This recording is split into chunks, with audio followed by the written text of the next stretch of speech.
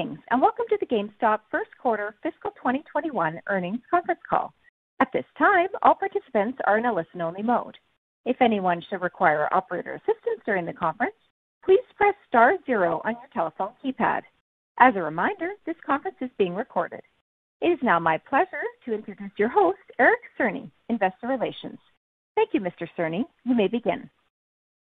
Thank you and welcome to GameStop's First Quarter Fiscal 2021 Earnings Conference Call. This call will include forward-looking statements which are subject to various risks and uncertainties that could cause actual results to differ materially from expectations. Any such statements should be considered in conjunction with the cautionary statement and the safe harbor statement in the earnings release and risk factors discussed in reports filed with the SEC. GameStop assumes no obligation to update any of these forward-looking statements or information. A reconciliation and other information regarding non-GAAP financial measures discussed on the call can be found in the earnings release issued earlier today, as well as the investors section of our website. Joining me today is GameStop's Chief Executive Officer, George Sherman. On today's call, George will discuss our business and strategic initiatives, followed by a review of the financial results. Please note that we will not be doing a Q&A session at the end of this call. Now I would like to turn the call over to the company's Chief Executive Officer, George Sherman. Good afternoon, and thank you for joining our first quarter fiscal 2021 earnings call. GameStop is off to a strong start to the year from both a sales and operations perspective. First quarter sales grew 25% year over year, and we ended the period with $771 million in total cash on the balance sheet, an increase of more than $185 million compared to last year. Throughout the first quarter, we also took a number of steps that align with our previously stated priorities. These steps include adding retail and technology talent to our senior leadership team by appointing a Chief Operating Officer, Chief Growth Officer, and Chief Technology Officer. We also made a number of other senior hires across brand, merchandising, e-commerce, supply chain, and fulfillment. Each of these new additions have proven backgrounds and experience from companies such as Amazon, Google, and Chewy. Second, we further strengthened the company's balance sheet by raising more than $550 million in net proceeds from our April ATM program. We also eliminated our long-term debt with a voluntary early redemption of our 2023 senior notes.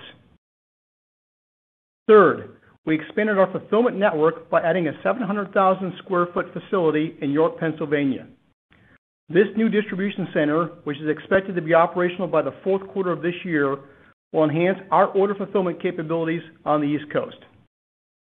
Lastly, we continue to expand our product offering by adding natural extensions such as PC gaming, computers, monitors, game tables, and gaming TVs, just to name a few.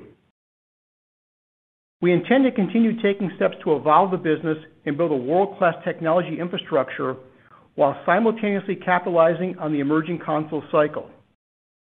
Today, we also announced a new ATM offering through a prospectus filing to offer up to 5 million shares of our common stock. The company intends to use any net proceeds for general corporate purposes as well as for investing in growth initiatives and further strengthening the balance sheet. Before I review the financial results for the quarter, I'd like to comment on this afternoon's press release announcing the hiring of a CEO and a permanent CFO. Matt Furlong, our incoming CEO, has an impressive background from Amazon, where he most recently led Australia and oversaw significant growth in that region. Matt is a proven e-commerce leader with a firm understanding of how to delight customers. His focus, intensity, and work ethic will set the right tone atop the company as we begin shifting to a growth phase. He also brings a strong understanding of brand and retail from his tenure at Procter & Gamble, where he began his career. Mike Recupero, our incoming permanent CFO, also joins us from Amazon, where he was most recently CFO of North American Consumer and CFO of Prime Video. Mike spent nearly 2 decades at Amazon and held a variety of senior finance roles across the organization. His experience helping business lines scale and achieve market leadership is exactly what we need going forward. I look forward to working with Matt and Mike to ensure seamless transitions in the coming weeks. I also want to take this opportunity to thank Diana Jaje for her guidance and willingness to take on additional responsibilities during her time as interim CFO. Diana will return to her role as Chief Accounting Officer within the finance organization once Mike officially joins. Now turning to our financial results. Net sales for the quarter increased 25.1% to $1.3 billion, compared to $1 billion in the prior year period. Importantly, we achieved this growth with a roughly 12% reduction in the global store fleet due to our strategic de-densification efforts, and the continued store closures in Europe during the quarter due to the COVID-19 pandemic. Overall, gross margins were 25.9%, down 180 basis points from 27.7% in the fiscal first quarter last year. The decline was primarily driven by an expected increase in mix of lower margin sales. From an SG&A perspective, our reported SG&A expenses were $370.3 million, reflecting a decline of $16.2 million or 4.2% versus the reported SG&A in the first quarter last year, and an 880 basis point improvement on a percent to sales basis.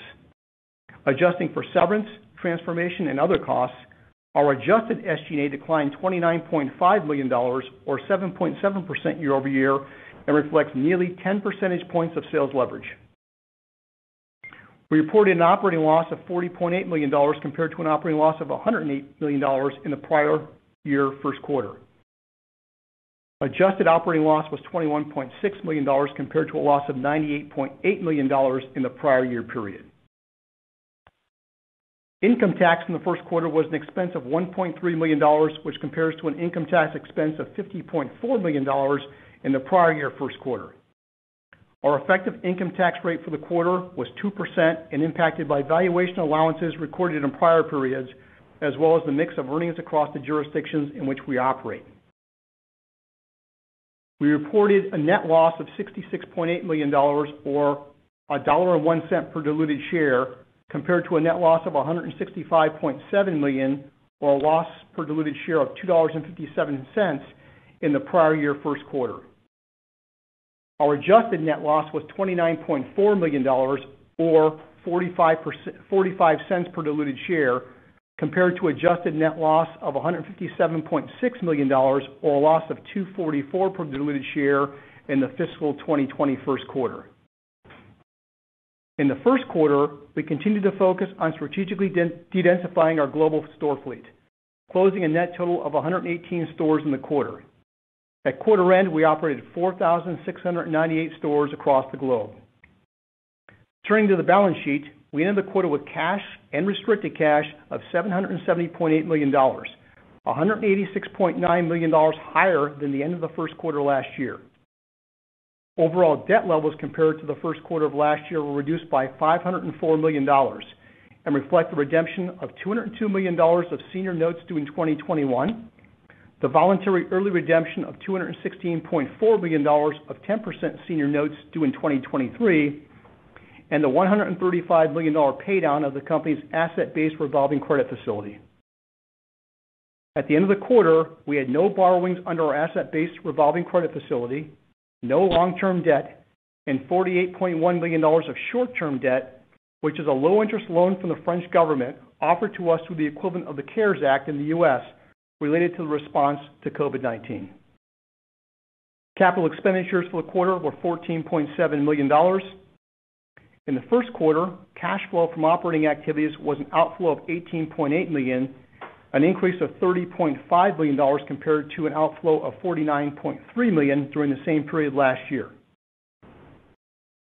In terms of our outlook, we remain optimistic about both the emerging console cycle and our future. We recognize business risks remain elevated due to the pandemic and post-pandemic uncertainty, and we are not providing specific annual sales and earnings guidance. We are pleased with our start to the year and strong sales in May, which were up approximately 27% year over year. We remain focused on positioning GameStop for long-term growth as we prioritize delighting our customer and providing a differentiated and superior customer experience. Finally, given this is my last time speaking with you as GameStop CEO, I want to share that I'm very proud of what we have accomplished over the past 2 years, including navigating the pandemic and positioning the company with strong liquidity and an improved platform for growth. It's been a privilege to lead so many dedicated and talented team members who collectively possess tremendous passion for the gaming industry. We have helped bring stability and strength to the business, including by de-densifying our store footprint, reducing cost and debt, and returning our company to growth. I also want to take this opportunity to thank our customers for their belief in us and an amazing group of shareholders who have so demonstrably exhibited their support for us. I look forward to working with our newly appointed board and leadership team going forward. Thank you again for your support and your interest in GameStop. This concludes today's conference. You may disconnect your lines at this time. Thank you for your participation and have a wonderful evening.